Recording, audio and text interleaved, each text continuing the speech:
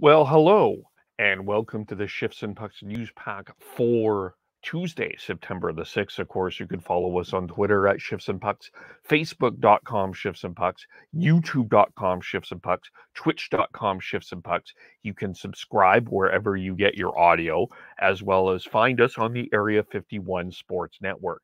We did not do a podcast last night. We will be doing a podcast tomorrow night discussing the signing of J.T.Miller by the Vancouver Canucks in the 7-year, $56 million deal, as well as what the Canucks did and did not do over the offseason. It's been in terms of news, certainly quieter offseason for the Canucks in recent memory here. Of course, last couple been a bit more, off season is a bit more noticeable in terms of the moves. Of course, you had last year the trades to acquire Connor Garland.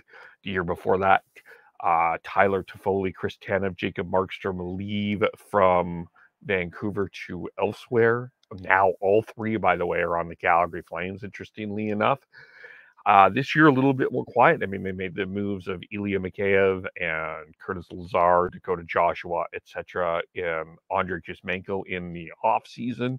And then it was quiet for a while, and then now things have ramped up. And both J.T.Miller, of course, signing that 7-year, $56 million deal, and Patrick Allvin spoke to the media today. A couple of things that media Miller was talked about today. He said he does take some great pride in this contract. His goal, of course, is to win the Stanley Cup. He believes he wants to win a current group of this current group of players in Vancouver. He was told by Bruce Boudreau, and I think this is an interesting point of the conversation, is that he's considered the number one center on the team, and he was also asked and didn't really answer much about being the Americans wanting to play closer to home or in America, as that was a theme with Johnny Gaudreau and Matthew Tkachuk with the Flames during the offseason. Didn't really comment on that question, but pretty much said he's excited. Of course, his young newborn Owen was making noises in the back as well. So congratulations to the Miller family on that.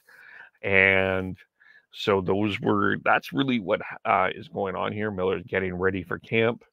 And of course, I did my instant reaction on that specifically. But JT Miller looks like he's getting ready for camp, confident about this team.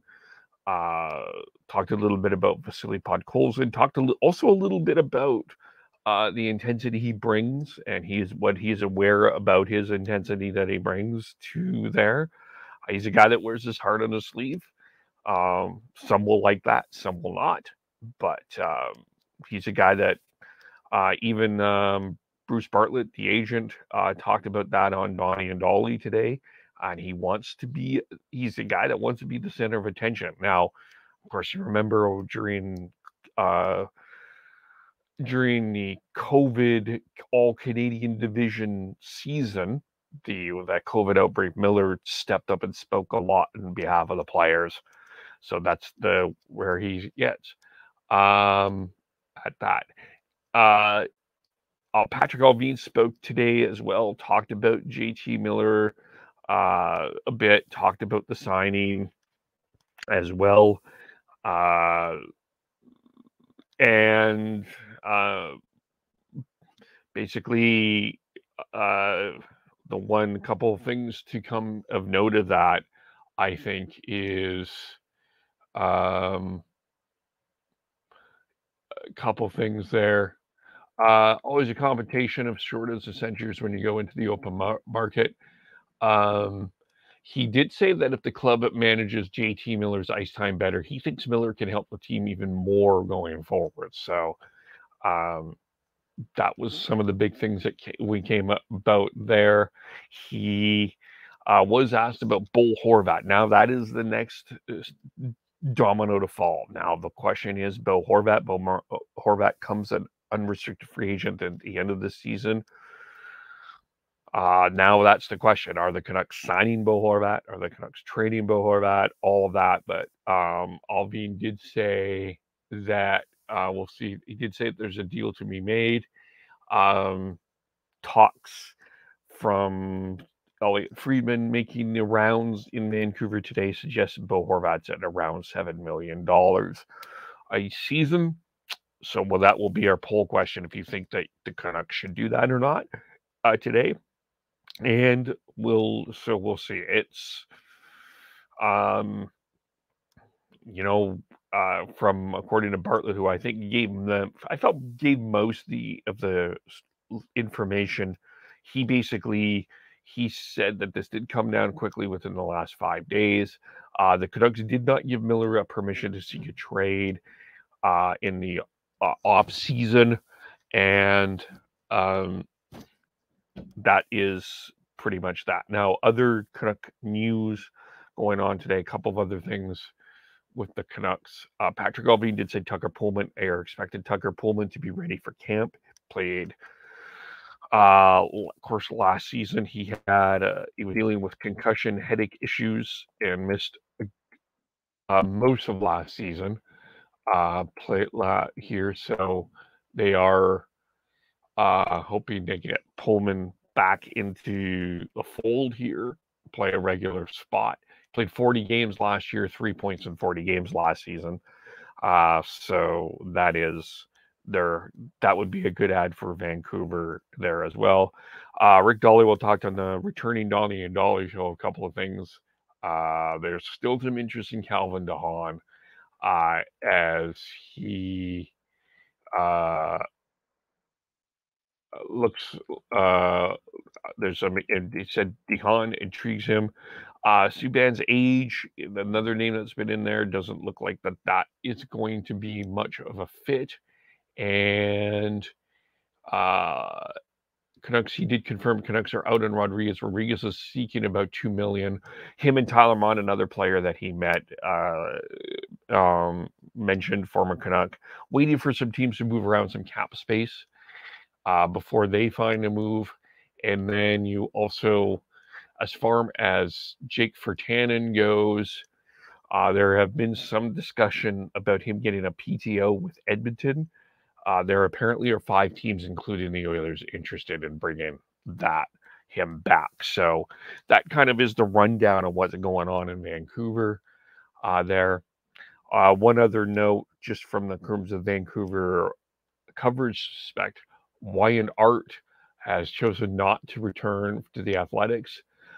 He said he loved his time there. He still finds it surreal that he wrote for them for the last several seasons, sharing his highlights working with Trance and Harmon Dial, Thomas Trance and Harmon Dial.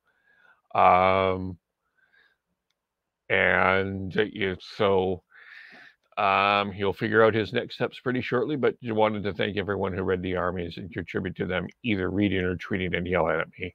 So congratulations and all the best to the future for YNR. But that's what's going on in Vancouver.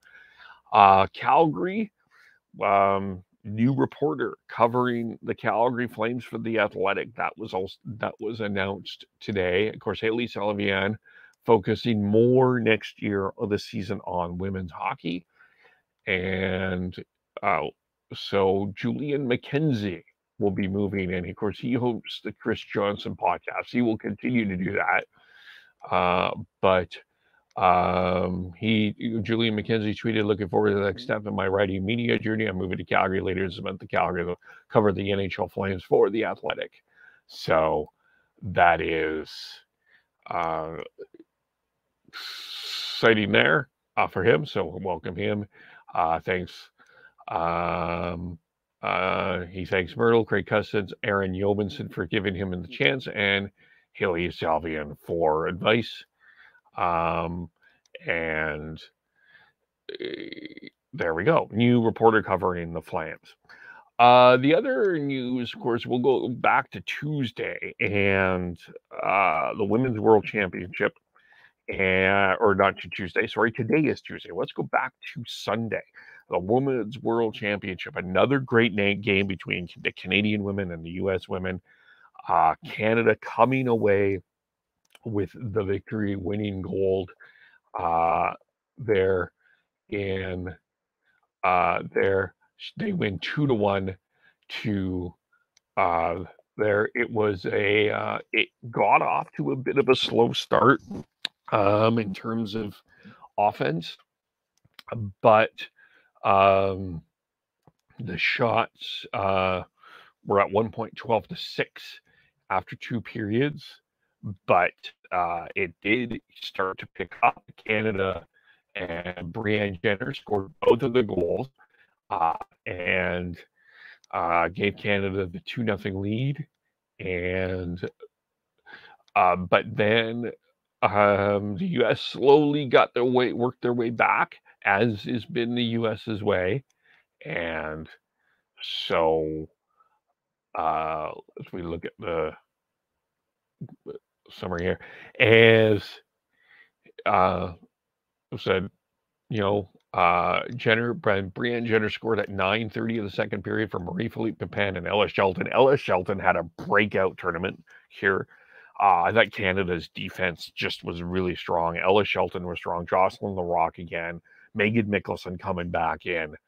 And then helped. And then at the 10:50 format, Brianne Jenner scored again from Pillier and Sarah Nurse, pulled him up to 2-0. And then with 21 seconds to go in the second period, Abby Rock from Kessel and Kendall Coyne Schofield, who was the U.S. player of the game. And of course, that was on the power play there. And there, no, was not. That was an even strength goal there. And no, that was a power play goal. Sorry, that Jenner was off for interference. And then no scoring in the third. But Anne-Marie Desbands made a couple of big saves, especially one on Abby Rock that mid-second kept them in. And then the U.S. kept pressing. And then another Marie-Philippe Pepin didn't score the goal, but she blocks that last shot with 5 seconds to go. The Canadian, there was a penalty there, tripping late. Desbands took a penalty at the 8:34 mark, of the third period. The U.S. put on the pressure. Desbands kept their team in the game. She made an amazing save. She made another amazing save late in the third before that keeps it tied. But U.S. kept putting on the pressure, and then Marie-Philippe Pepin with the big block, and Canada three-peats. They win their third straight gold medal. U.S. won in the round robin tournament, but Canada won in the gold medal. So, but another great game. Sarah Fillier, Taylor Heiss came out stars. Ella Shelton came out as a star, and expected another, I guess, some notes with Jenna Halford say that expected announcement from PHWA about some news coming out. So we'll be watching for that. But I think the sad part about all of this, Andrea Skinner was on in the came out and spoke. She's the new board chair, of course, with Hockey Canada right now. And this was, she talked a little bit about her, she spoke on the intermission on TSN. She talked about her confidence with the board and all of that. I'm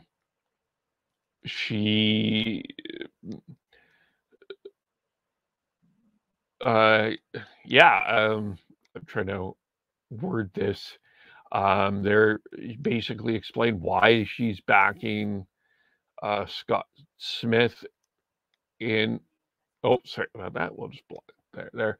Scott, why they're backing Scott Smith, why they're backing the executive. They feel the big thing that she said that the elections are coming up in November. but they feel that they have the people there that will be making the changes. But the big thing that came out from this that I think really bothered a lot of people in hockey is who presented the gold medals. And after all of this, having Scott Smith fly to Denmark and present the gold medals, I think it just bothered a lot of people. An embattled guy that is just not a good look for Hockey Canada. Lots of criticism. Frank Saravelli criticized. Ian Kennedy, who we had on our show, our podcast, criticized. Elliot Friedman talked about it today. It just wasn't a good look for Hockey Canada. And that kind of put a bit of a black eye, a bit of a sore on an overall good tournament and a good hockey game. And we'll talk about this more on our podcast, but you can't blame the Canadian women for this. They should have not accepted the medals. They deserve the medals. They deserve the glory. They deserve the praise, and they deserve the congratulations. So that's what's going on there. Now, the other thing that came out here is, and here that I do want to mention is the Czechs here. By the way, Taylor Heiss was named the MVP of the tournament, and Czechia won the bronze medal. They won their first bronze in this tournament, in their tournament history, as they beat Switzerland 4-2. Swiss team injured, only able to dress 17 healthy players. Natalia Milenkova, had 2 goals. Kira Plesarova stopped 18 of 20 shots for the win, and Czechs get their first bronze medal. So that covers the Women's World Championships there. One other note here in terms of signing, here San Jose signs Evgeny Svechnikov to a contract. This was done this weekend. I believe it was done on Sunday. And so he signed a deal, 1-year deal with the Sharks. And so he played with the Jets last year. And so he's joining the San Jose Sharks. So, and of course, WHL training camps continuing on, and junior camps continuing on here. A lot of red and white games, a lot of 4-on-4 tournaments. You can see this excitement from the players getting back in as the rosters are getting set for junior hockey as well. So we'll be keeping an eye on that. Got the Young Stars coming up as well in Penticton. That will be fun as well. So we've got lots to get into as we've turned over a leaf, pardon the pun, closing the summer, heading into fall. Still summer out there, technically. Very beautiful day out. But that's the news. You can follow us all individually. Tyler TNOBLE, Christian Schneids, SCHNEIDZ, Devin Gordhowe 09, Sean Beardy Canuck 03. I am KVOLE, Shifts and Pucks, Facebook, YouTube, Twitter, Twitch. Subscribe wherever you get your audio, as well as on the Area 51 Sports Network. Thanks for watching, listening. We'll talk to you all very soon. Bye.